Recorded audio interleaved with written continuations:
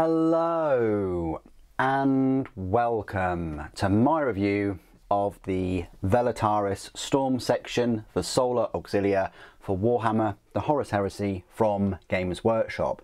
One of these sets will cost you £37 and consists of 184 plastic components and 10 25mm round bases, along with a Solar Auxilia infantry transfer sheet containing 152 water slide transfers. It's a multi-part plastic kit. It's a multi-part plastic kit that builds a Veletaris storm section of 10 Velatarii. They can be equipped with Volkite chargers or two-handed storm axes, and you can mix and match the weapons and the arms with any of them. So the format of this review is as normal. I'll go through each one of these models individually. We'll have a look at them, go through how easy they were to build. Then I'll take a look at the spare parts, of which you do get quite a large amount of spare parts. After that, we'll look at some size comparisons with other Solar Auxilia units and of course some Space Marines. And then finally at the end, I'll go through all of their rules. Now you've probably noticed I have built them with the Volkite chargers. I built the Hermes Sentinel Squadron with Volkite culverins as well. I guess I'm kind of going for like either Volkite or high-powered weaponry for my Solar Auxilia, which is what they need really if they're going up against Space Marines predominantly. So let's have a look at these minis up close then. So although these are new models and a new kit, the rules are not new. They've been around since the release of the Liber Imperium army book, which was first published in 2022. You've got the normal Velatarii, and then you've got a Velatarii Prime. That's kind of like their sergeant, and here he is. So this is the Velatarii Prime. I've equipped mine with some kind of power sword or saber and a plasma pistol.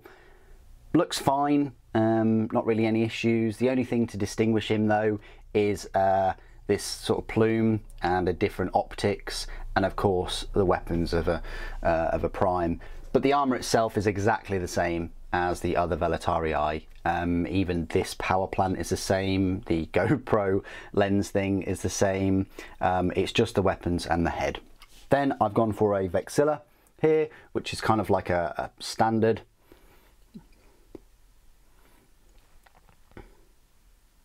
Again, the only thing differentiating is this Vexilla itself. Then I've also gone full circle with a Vox interlock. That's what I think I'm assuming this thing is. And actually this Vox interlock has a different helmet with this extra antenna thing, and the sight speaker lens, I don't know, this speaker thing is on there as well. So they're the three sort of unique models in this set. Apart from them, you've just got your standard Velatarii, which have the Volkite chargers. They're all very similar. You know, walking forwards, not running. It would have been nice to have, you know, one or two of them running rather than just standing there or walking. And also I think the weapon poses are just terrible. I would have liked to have had them aiming. Another point I want to make is the heads. You can't pose them. They've got this plug and socket. Yes, you could cut the plug off, but the neck for each one of these is kind of molded for, you know, for a helmet. So although the helmets are all the same, the head will only face one way because the neck is molded as such, which is a shame. I mean, you know, that's the two things I would have liked to have had in this kit is posability options, and you don't. You're really kind of like, this is close to monopose as you can possibly get. The only other thing that would have made it completely monopose is if you couldn't swap the weapon arms, you know, the weapon that's connected to the arms, off and put it on every different one of them. And you can do that, you can interchange them, but their helmets are all the same, but the heads are all the same, and they all face the direction that the neck seal wants them to face. It's a little bit of a potluck as to, you know, which neck direction fits with which weapon. And like I said, I would have preferred them actually aiming down their weapons, firing their weapons rather than standing about or just walking forward holding them. You know, they are an elite section. I want to see them in action, and they're not. They're sort of just walking forward. Maybe, you know, the posing is just carried on the shoulders of this Prime, because he does all the posing for the whole unit. A bit of a shame in terms of posability and things. So let's get on to the spare parts. Now this is a section of the review where you won't be disappointed with. Right here are all the spare parts, and it mainly consists of the, I think 10, 3, 4, 5, 6, 7, 8, 9, 10 storm axes. If you didn't want to go for these are these double-handed power axes. I don't get the extra bar there. Maybe it's for protection for the hands, that sort of works, but these just seem very big and cumbersome, you know, for these infantry to wield. You know, I can imagine other units and things with power swords just running through them and blitzing them when they're stuck with these very heavy two-handed weapons. You've got a power fist here for the prime. You've got another Vexilla, because basically you're getting 5 in this set and then it's just duplicated, so that's why I've got another saber. You've got this quite cool sword that's been taken out of the sheath. It's a different one than the saber. You've got this little axe which looks tiny compared to, you know, the storm axes and things, but I guess it would sort of go if you didn't equip your prime with one of the storm axes. Another power fist. The different pistols, I went for the plasma pistol, but you can also have a hand flamer, a needle pistol, needler, and that's it. Oh, and a las pistol as well. And then I've got a spare Volkite weapon out of all this, because obviously I didn't give it to the prime, but you know, you've got an extra head. It's important to note that you can't make these in a unit of 5. You have to make them in a unit of 10, but you can have you know, 20 in a unit. So that's all the spare parts. Quite a lot, but not sure whether you could use them. Maybe the pistols and the swords and things, possibly for your other Solar Auxilia las rifle or command squad units. You could probably use those parts, so pretty useful in that sense. Size comparisons then. First off, I'll just give you a size comparison with a las rifle Solar Auxilia right here. Going to be exactly the same height. There's just differences in the armour and armour plating. The Velataris looks like he's heavily armoured. Got less of a gorget though, but a better helmet, I think. Better leg armour panelling. Same power plant, exactly. Similar number of pouches and things. A bigger butt armour plate. But yeah, if you've got las rifles, they're gonna go very well with them anyway. Next to another one of their kin, I guess, the Hermes Veletaris Sentinel, right here. You know, same helmet, although you probably can't see it. Same armor plates and things, so they're going to work well with those Veletaris Sentinels. And then, just compared to a tank, one of the Solar Auxilia tanks, Lehman Russ Strike Tank. That's where they stand next to those. They'll work well with all the tanks. I've got the Malcador here as well, so hope that helps. Compared to some Space Marines then, so we've got the Mark III on the left and a Mark VI on the right. Just give you an idea of their comparison. Fair bit bigger, the old Space Marines. And compared to Mark VI. So yeah, you'll have a nice size difference if you're going up against Space Marines there. Pretty good. And then compared to some 40k miniatures, we have normal Space Marine, Primaris and Slimarbo. So a normal Space Marine is still bigger than them by about a foot, which is nice.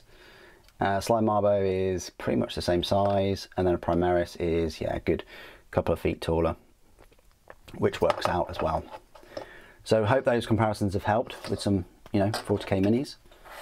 Okay, so this is my part of the review where I will go through all of the rules for the Solar Auxilia Velataris Storm section. Like I said at the start, they're not a new unit rules-wise, but they are a new kit. So you'll find them in the Liber Imperium Army book. under the elite section, and they will cost you 90 points.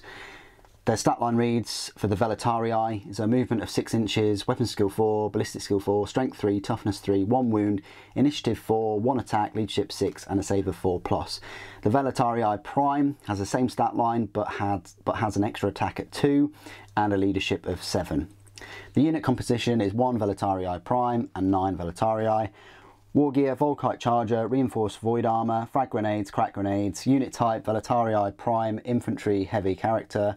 Velataris, Infantry, Heavy, Special Rules, Tertio, Dedicated Transport.